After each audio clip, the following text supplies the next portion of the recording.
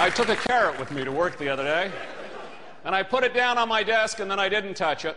Not that I'm opposed to eating vegetables. To tell you the truth, I forgot all about the carrot until the next morning, when I came back to work and I found it exactly where I'd left it. Except it didn't look like the same carrot the next morning. It was limp and it was lifeless, and it had lost the crunchiness, which is what attracts you to a carrot, or me to a carrot. Now, I wasn't sure what I should do with my limp carrot. Seemed like a waste to throw it out, but I wasn't about to eat it either. So I decided to do what I do when I'm confronted with a problem which is too big for me. I decided to ignore it and see if it would go away. And darned if my little carrot didn't do its best to do just that. Over the next few days, it began to dry up every day. It shriveled up a little more until after a week it was a wizened, dehydrated shadow of its former carrot self. And I thought to myself, I guess that's what happens to you when you sit around a third-floor studio day after day. And then I thought, wait a minute, that's what I do day after day. Now, I don't know if you get out much. I know I don't get out much. But when I do, I've noticed that people are a lot more conscientious about drinking water than they used to be. Every second person you pass is carrying a water bottle these days, and up until I watched that little carrot shrivel up, I figured that I absorbed all the water I needed when I showered in the morning. Now I thought if this poor little mummified carrot's life had any meaning, it was to tell me that it was high time for me to get aboard the water wagon. So have you ever tried to drink 8 cups of water in a day? I tried for 2 weeks and found out that, like staying on a diet and following a modest exercise program and not watching cheap talk television, it was just one more in a long list of righteous ambitions destined to humiliate me and send me like a school child to swim in the sorry pool of self-loathing. It's one thing to dream about representing your country in the Olympics and have to face the fact that at 50 you can't run a mile in under 8 minutes, let alone under 4. But it's a failure of an altogether different magnitude to find out you cannot drink 8 glasses of water in a day, even when you set your mind to it. So after 2 weeks, I decided that I was going to do this if it killed me. And I bought myself one of those fancy water bottles, ones you see the kids carrying all the time these days. I got myself a ripstop nylon holster so my bottle would always be within reach. I set my watch to beep every hour, and I promised myself that I was going to empty that water bottle every time my watch beeped if it was the last thing I did. Almost was. By noon on the first day, I was well on my way.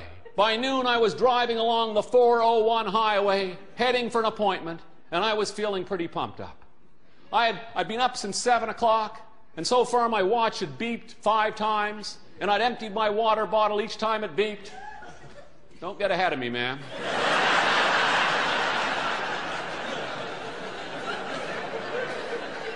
Buddhists would tell you to stay in the present moment.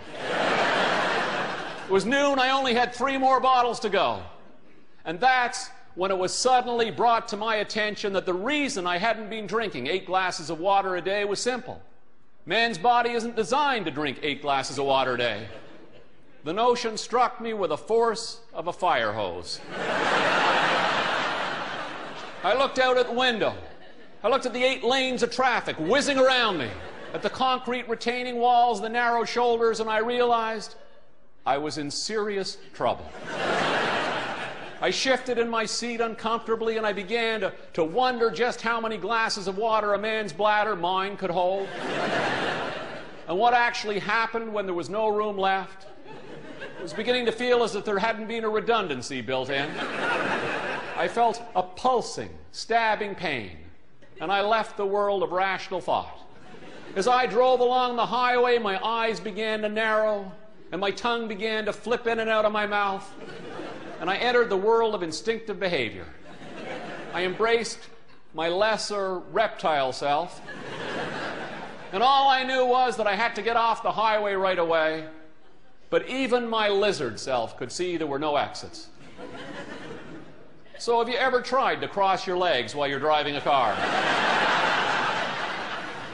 This is not something you should do at 130 kilometers an hour.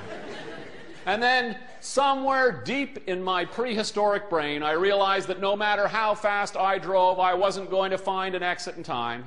I realized I needed to find something to pee into or I was going to have an accident, and I'm not talking automotive. So I looked around the car, and all I could see was the water bottle on the seat behind me. This is where I catch up to you.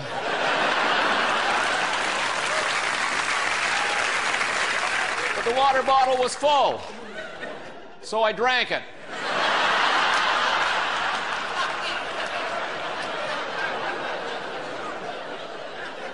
Water went straight to my bladder. Now, if you think driving a car and talking on a cell phone is dangerous, you don't know anything. I didn't care. I had the empty bottle, so I filled it. But I wasn't empty, if you get my drift. By then, I didn't care anymore. I pulled over. Now, this is something you see people doing all the time in the country. You see a car pulled over on the edge of the road. You see a man or a woman walking into the woods at the edge of the road holding a child's hand. Child's a decoy.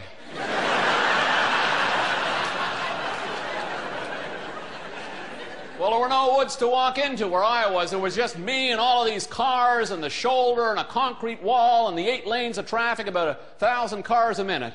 Now, there is a certain pose that a man with my problem has to assume if he is about to resolve his problem. And I don't care who you are, you cannot disguise this pose. You can stand by the edge of the road and reach into your pocket and pull out your cell phone and pretend you're talking on the phone. But when it comes to the moment of truth, everyone is going to know exactly what you're doing. So I stood beside my parked car and I'm bouncing from one foot to the other, and I thought to myself, if I was wearing a dress, this would be a lot easier. If only I had a dress on and different plumbing, I could manage this. If I didn't have to aim and shoot, if I could just shoot. I could stand by the roadside and pretend I was looking at birds.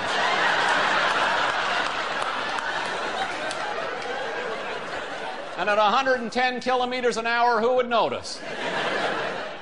But I wasn't wearing a dress.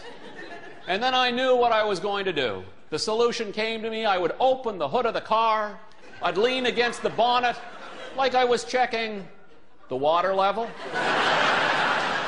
And while I did that, while I was hidden behind the hood, I would quickly finish what it was that I had started. So I hopped behind the hood and I got into position. And just when I was getting to the crucial moment, well, you know what happens when you have a breakdown on the edge of the highway? Some Anglican stops to help you.